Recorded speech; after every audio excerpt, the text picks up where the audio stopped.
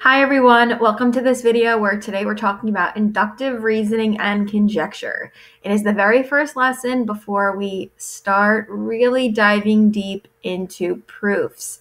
So we need to really understand exactly what it means to do inductive reasoning, how to make a conjecture, how to go to that next step, how to lead into a next statement, so that when we start doing our geometric and algebraic proofs, they go pretty smoothly.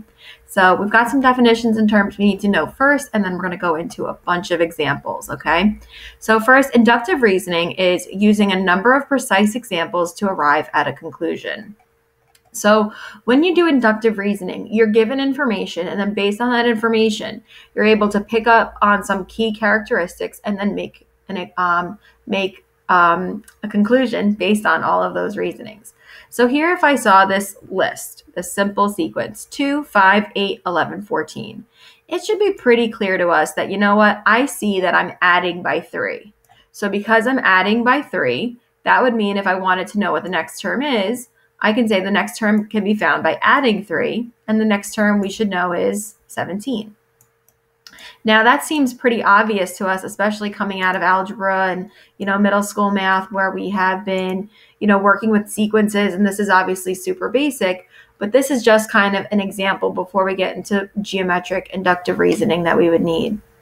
Okay, so we're going to take a look at some other sequences here. So it says, make a conjecture about the pattern and list the next term. So if I was looking at 5, -5, -20, -40, what do I see happening here in this pattern? I should see that I'm subtracting 15. So then if I see that that's my conjecture, then I can say that my next term would be a -55 because -40 minus 15 is -55. The next one, 0.25, 1, 4, 16. My conjecture would be that I'm multiplying by -4. So to get the next term, 16 times 4 is 64. 25, 5, 1, or 0.2 rather. I'm dividing by 5, or you can say you're multiplying by 1/5. So my next term, if I did 0.2 divided by 5, I would get 0.04. 1, 1, 2, 3, 5, 8. So this one doesn't look like it's adding by the same amount, subtracting by the same amount, multiplying or dividing. Well, we should hopefully know that this is the Fibonacci sequence where you add the first 2 terms to get the third term, and then you're always just adding the previous 2 terms to get the next. So 1 plus 1 is 2, 1 plus 2 is 3, 2 plus 3 is 5, 3 plus 5 is 8. Then I would need to do 5 plus 8 to get my next term. So to get the next term, I add the previous 2 terms, and 5 plus 8 would give me that 13. So that is all about just looking at a sequence, using those examples to be able to make a conclusion and give that next answer. The conjecture is that actual statement. So I actually had it here, and I apologize for that. I should have shown that before, but the conjecture is what the actual statement would be based on all the examples that you're using, all that reasoning. So here, geometrically wise. Now this is where we really start to get into some geometry facts. It says make a conjecture about the geometric relationship. If I told you that angle MNP is a right angle, and I just gave you that information, angle MNP is a right angle, what is something that you think you could say for sure? If I tell you MNP is a right angle, something you could definitely say for sure is that the measure of angle MNP is 90 degrees, because we know the definition of a right angle is that it has 90 degrees, so that would mean that that angle has a measure of 90. If I told you that the measure of angle A plus the measure of angle B is equal to 90, what could be a conjecture I could make from this statement? One of them would be that they are complementary to each other, because that's another definition that we've learned so far. If you have 2 angles that add up to 90, then those angles are complementary to each other. If I told you that point B is in between points A and C, okay, if I just say point B is somewhere in between A and C, I'm not saying it's smack dab in the middle, it's just somewhere in between A and C. What could you then say about those points? You could then say that the measure of segment AB plus the measure of segment BC is equal to AC. Something else you could then also say is that A, B, and C are collinear. That would be something. So if B is between A and C, you could say that points A, B, and C are collinear. That would be another conjecture. Triangle DEF is equilateral.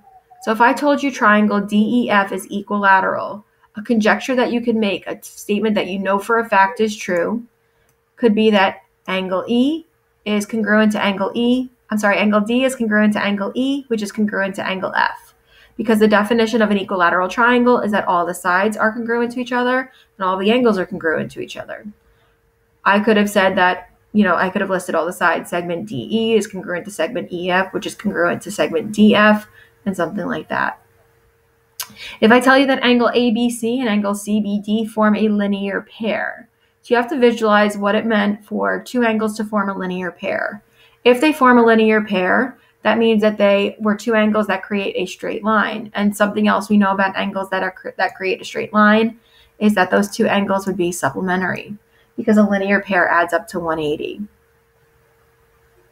If I told you that points B, D, E, and F are non-collinear, okay, if I told you points D, E, and F are non-collinear, a conjecture we could make about that statement is that points D, E, and F create a plane, okay, because we learned the definition of a plane is defined by three non-collinear points. So if I'm telling you there's three non-collinear points, then I could say that they create a plane.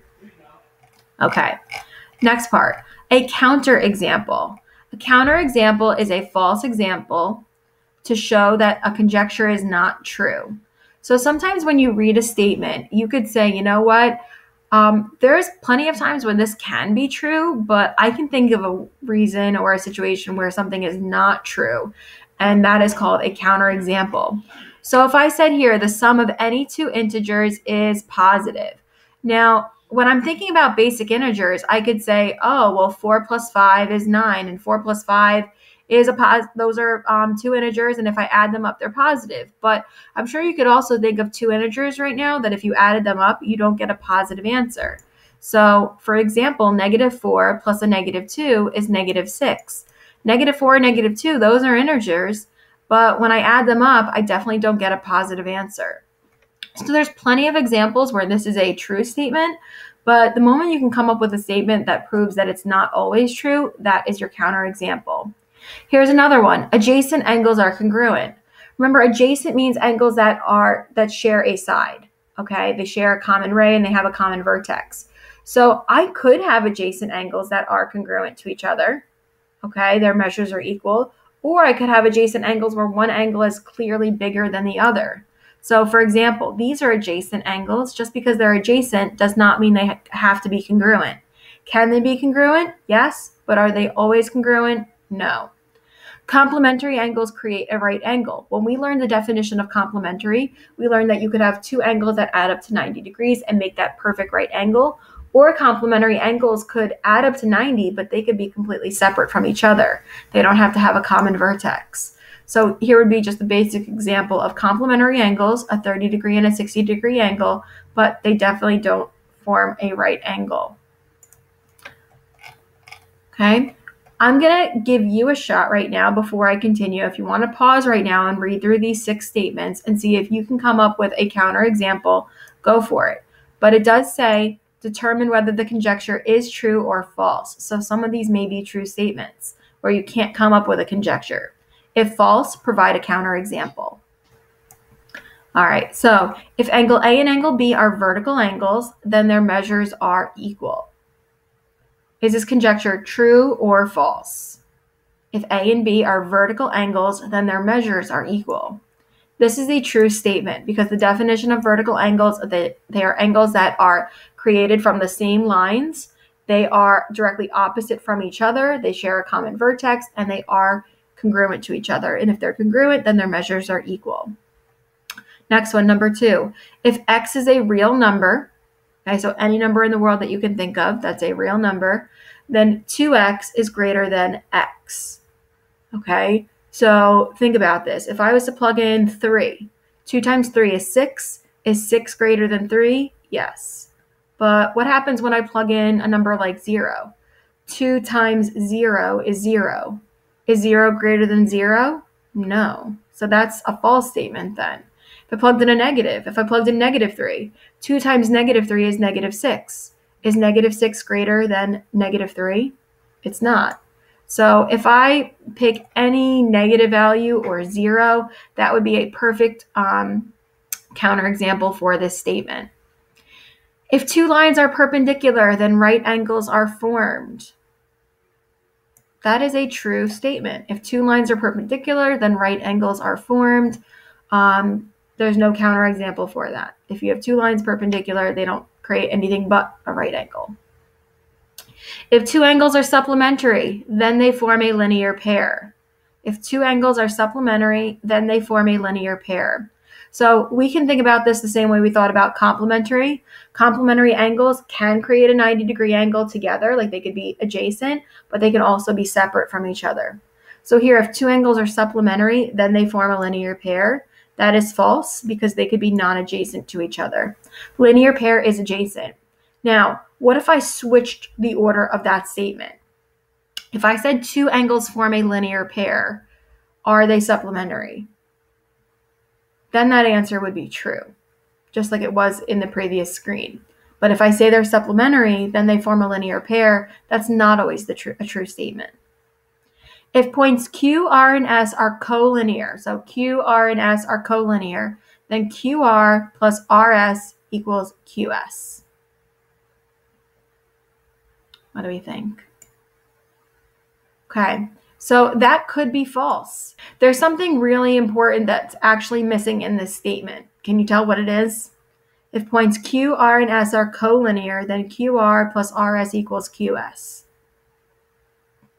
Notice it didn't say R was in between. So you have to be very careful. It didn't say R is the midpoint. It didn't say R is in between. When you are labeling a segment, the letters don't have to be in alphabetical order. Point S could have actually been in the middle. All it says is they're collinear, which means that they're all on the same line. But it doesn't mean that they are in any particular order. If it did say R was in between or it said S was in between, then we would be able to make a statement. Last one here, if AB is equal to BC, then B is the midpoint of AC. So if I'm told that 2 segments have congruent measures, then B must be the midpoint of AC.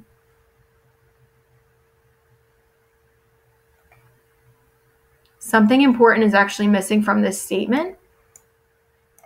Okay, what's missing is it doesn't say that A, B, and C are all collinear with each other. So technically, I could draw a segment AB and BC. They could have equal measures, but B is not the midpoint because it doesn't say anything about those points being collinear with each other.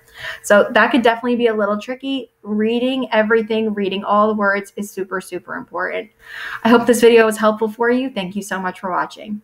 Bye.